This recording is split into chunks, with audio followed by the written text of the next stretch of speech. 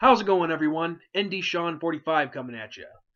Normally, I like to have a preview video out on Wednesday during the week of the game, but I have a lot going on this week, and here on Monday night was the best time that I could get this video done and out. But whatever, doesn't matter. Let's get right into it.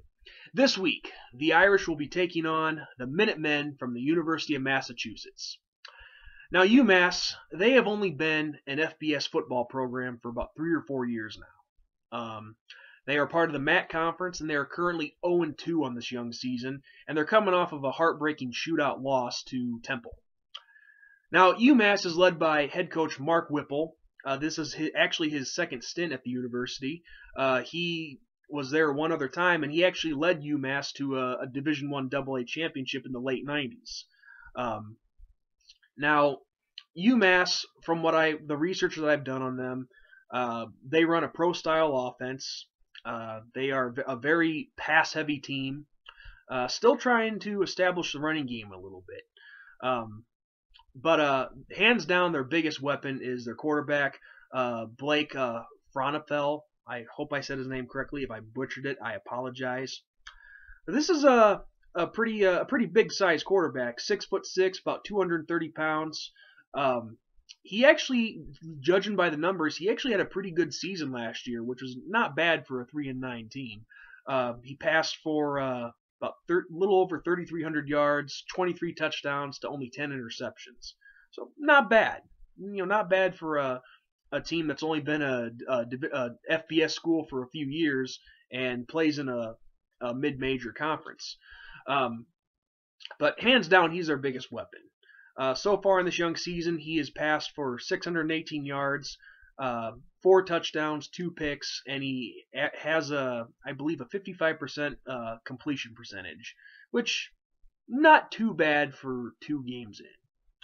But anyway, judging by this team, their defense hasn't been so great. As I said earlier, they're still trying to find a running game. Honestly, guys, I'm not trying to sound arrogant or cocky or anything like that, but UMass is a team that I feel we should have no problems with whatsoever. Now, am I saying should we take them lightly? Absolutely not. Absolutely not.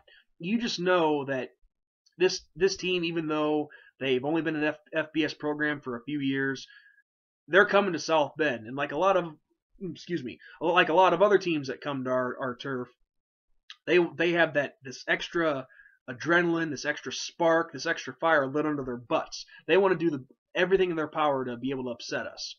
And unfortunately, with our track record of playing schools like this, you think of South Florida, you think of Tulsa, UConn, Syracuse, and I'm not trying to bring up some bad memories here, but the bad memories are things that we do need to keep in mind. I mean, those were all schools that at the time, Syracuse was 08, UConn was 09, Tulsa was in 2010, and South Florida was 2011, I believe. Those are all teams we took for granted, that we thought we could just coast and we were gonna walk all over them, no problem. End up biting us in the ass. So honestly, we should treat UMass no different than we have any other opponent on our schedule so far to this point. We have no room to take anybody lightly with all the tough situations we put ourselves in with guys getting hurt and having to start a backup quarterback to take the reins for us. So we got to give it. We just got to bring it. No coasting, no softening up. Just stick it to them. But really, like I said, this is a team that we should have no problem beating. I'm not trying to sound arrogant, but we've got so much talent.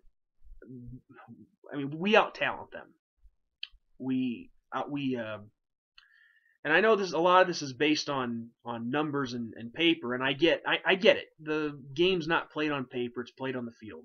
But you guys have all seen our talent, and I'm sure you've seen bits and pieces of theirs. We outnumber them, we outpower them, we out-talent them. So before I start repeating myself, that sums it up right there. should have no problem going up against their defense. Should have no problem. As good as that Blake Fronapel, however you say his name, no matter how decent of a quarterback he is, we should have no problem shutting him down. I mean, our defense especially got a big confidence boost this past weekend against Georgia Tech. So, yeah, this is a game that we should have no problems winning. We should win it lopsided. We should win it in lopsided fashion, in my opinion. So with that, I'm going to say score prediction in this one of 42-10. I'd like to see it be more, but I'm going to play it safe. I think we are capable of putting up at least 40 points on these guys. But and aside from that, there's really not much more I can say about this game except we got to play smart football. We can't make any mistakes. We got to protect the football. Hurt us a couple times this past Saturday, so it really could have hurt us. I mean, thank God it didn't, but it could have. So can't make any mistakes. So with that said, guys, I know this is kind of a bland preview, but it's a team that's only been an FBS team for a few years, so give me a break. So with that said, guys, this is NDSean45 signing off. As always, God bless, and go Irish, baby! Beat Minutemen!